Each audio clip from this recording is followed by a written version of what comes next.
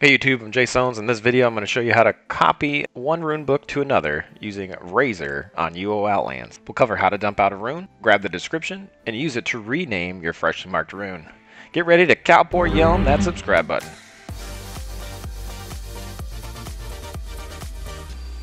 Hey Jace, how the f do you copy a rune book in Razor? You know what, thanks for asking. The requirements are you need 2 rune books, 1 filled, 1 blank, and enough blank runes and regs to make sure you can mark and recall. By default, this rune list is 16 characters long, or 16 long, which is a full rune book.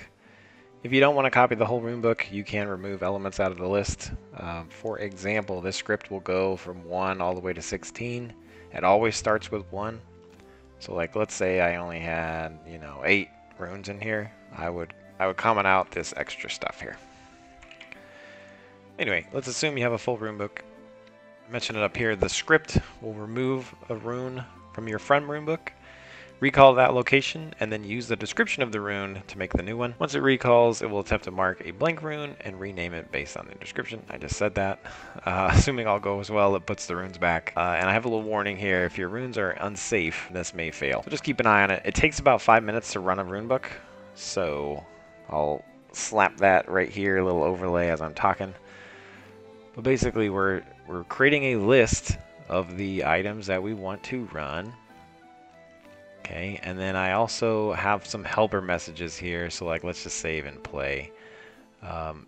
Hey, you can't continue. You need at least 16 unmarked runes in your backpack. So I'm trying to cut out how many you might need.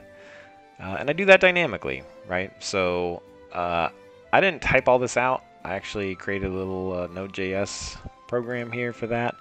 If you're interested in finding out more about NodeJS and JavaScript and some other cool things, just let me know in the comments. Definitely want to branch out into that.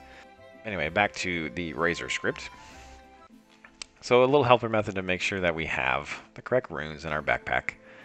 And then we want to make sure that we don't have any just random runes in our backpack either, because I'm going to use the rune count to know where we are. I set a variable, rune book copy from. If you run just setvar, it actually pauses the cursor there until you select a variable. In this case, it's going to say select a rune book to copy from. You select your full rune book, select a rune book to copy to, select your blank one, and it begins copying. I do a little skill timer check here, basically saying if not a timer, create one and set it to 11 seconds. We're going to loop the list of runes. I'm not actually using this rune to copy value anywhere, but it's basically allowing me to know how many if statements we should run. We come in here, we're going to check mana. If our mana is less than 20, we can't do anything. While our mana is less than 31, let's pause for mana. And I'm doing a skill check on meditation here, so it doesn't spam meditation. It tries every 11 seconds. As we're pulling a rune, the rune number, which happens to be 1. It's always going to pull rune 1, but this just tells us we're on rune 15. It tries to double click the rune book from, which is this variable, boom. And after it opens it, we're going to wait for that gump. We're going to do gump response 3. Gump response 3 is to drop a rune. It's on page 1. That's drop is 3. We drop the rune, and we are going to check our backpack. And I say if find type recall rune backpack 0. And the reason why we can know the difference is because if I do greater than info on a marked rune, it's called a recall rune. It's 7956, and the default hue is 0. An unmarked rune, actually just a different hue. So it's still called a recall rune, same ID, but the hue is 2882. So in Razor, the new Razor, the beta Razor at the moment, but the hopefully full client when this video goes out tomorrow, we can say if find type recall rune in our backpack, and we can specify a hue. So I say if we found a recall rune with hue of 0, which is a marked rune, we're going to mark that, name that as current rune. And current rune will basically be the description, the serial number of the rune that it found. I want to gump close the rune book. I'm going to get the label of the rune. That means it's going to click it once, and it's going to store the label as rune description. I overhead the rune description just so we can see it, and then we cast recall and we target that rune that's in our backpack. If our followers are above 0, I say all guard me. This helps with if you happen to be a tamer or a summoner, that as you're going through the runes, if there happens to be anything that might interrupt you, this will hopefully prevent that. We cast mark, and we wait for target. I try to handle if you got interrupted. Again, I got interrupted a few times. This worked and didn't work, so just FYI.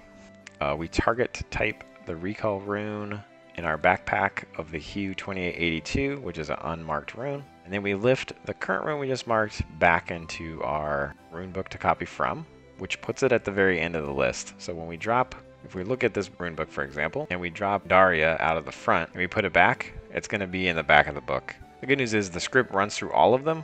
So the way this happens, it's going to put it back in the order that was originally in, as long as you let it run the whole book. And then if we find type recall rune of type 0, that means we put the old rune back and we have a new rune that's freshly labeled, or about to be freshly labeled. We're going to label that as new rune. We're going to give an overhead message to say rename. It's going to double click the rune, which it goes boom boom. Enter a description for this marked object, and we're going to do a prompt response, which is how you answer these prompts, with the rune description from the original rune. And we're going to wait just a half a second and then lift that rune into the book to copy. I throw a warning if for whatever reason we weren't able to find the copy rune. And I also have this down here, we might be done if we can't for some reason get the rune out of the rune book. So at the very end, after it loops the list, enjoy your copy. Make sure you leave a smash down in the comments with a suggestion, what you guys want to see next, whether you liked it, loved it, hated it. Be sure to check out my other videos. Be sure to share these things with your friends. If you have any requests, let me know on Discord.